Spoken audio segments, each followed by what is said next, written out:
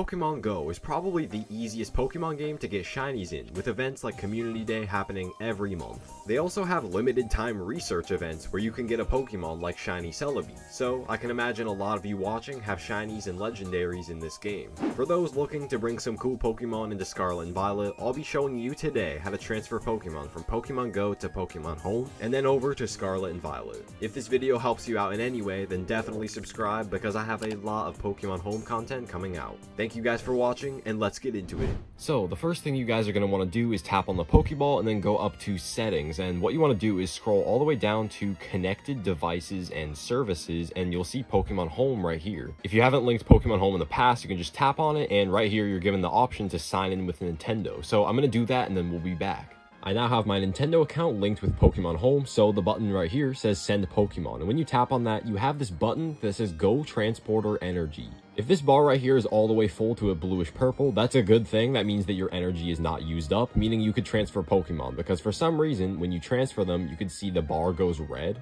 It's based on what Pokemon you pick. So for example, this Hisui and Quillfish, it's not too special. Same with Coughing, so it doesn't really move the bar at all. There's only a little pixel of red right there. If I were to only want to transfer Pokemon like Dialga though, that are rare legendaries or shinies, you can see the bar fills up very quickly. Here's some shiny Pokemon, I could tap on these, and yeah, the bar goes red real quick. This is a limitation in Pokemon GO, and I believe you have to wait like a week for the bar to be fully recharged once it goes all the way down, or you could pay or something like that. It's kind of dumb, but no matter how it works, there's nothing I can do about it. So I'm going to pick some Pokemon like Starly, because I have a lot right here from Starly Community Day. Here's some legendary Pokemon. I'm going to transfer up a Zapdos. I believe Dino is not in Scarlet and Violet, so can't do that. And this Groudon, you can see it's a weird color. That's because even with that much blue left, I don't have enough room. I would need probably the entire bar to actually transfer this up. Here's a good one, Wooper. Wooper is definitely in Pokemon Scarlet and Violet, so I'm going to do that. And I'm going to pick one more Pokemon, so I guess let's pick a Legendary. You can go in here and search, or you can just tap on a button like Legendary. I guess we'll do a Dialga, why not? Let's transfer in a Dialga too. And when you're all done, you can press on Next, and just go over, you can review the Pokemon that you tapped on, and click on Transport. And this will send them directly to Pokemon Home.